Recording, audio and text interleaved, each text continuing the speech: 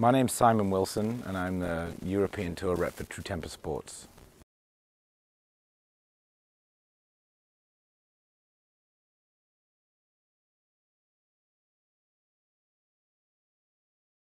We came out with that Project X Blue part 3 years ago, and we felt that there was a gap in the marketplace, or definitely on tour, to bring something out that was a little stiffer in the tip than a lot of players had been using.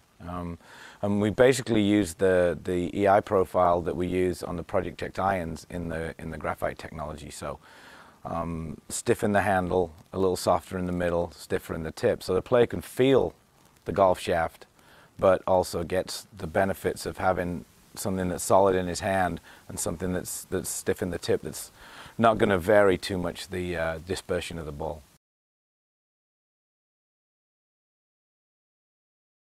Basically, we can alter spin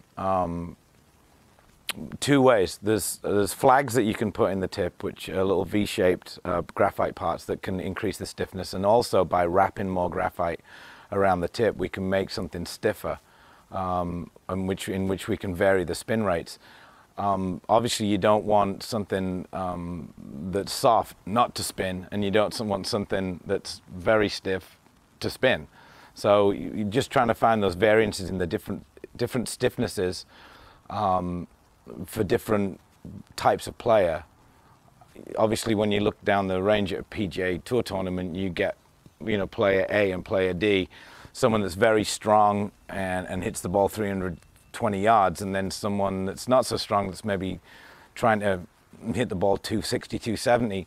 There's big variances in what those players are going to use and what's going to work for those different players. So what we try to do is to give an across-the-board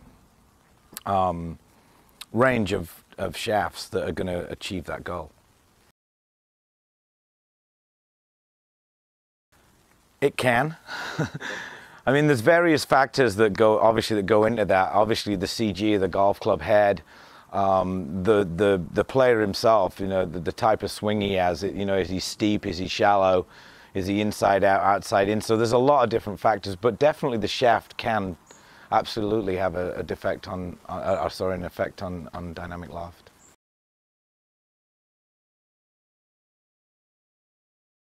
All right, so the first run that we did, Don Brown, our engineer back in California, wanted to do something different. And what we decided to do is to three-part the code. And it is quite complicated if you don't work with it every day. But basically, the first part of the code is the gram weight of the shaft. So if it's a 6, 60 grams, 7, 70 grams, etc. So basically, we got 6, 7, and 8. And then to define the stiffness of the shaft is A, B, and C. So basically, an A is a 7.0, a B is a 6.5, and a C is a 6.0. So they get softer as they go down. And then Don decided, in his infinite wisdom, that what he would do is the third number is the number of cycles or times that it took him to get it right. Hence, the 6C12 not been his greatest effort, and probably the 6A3 been his best. And basically, it was the amount of times that he had to wrap the different shafts around different mandrels to get the performance that he was looking for and the playability he was looking for in that particular shaft.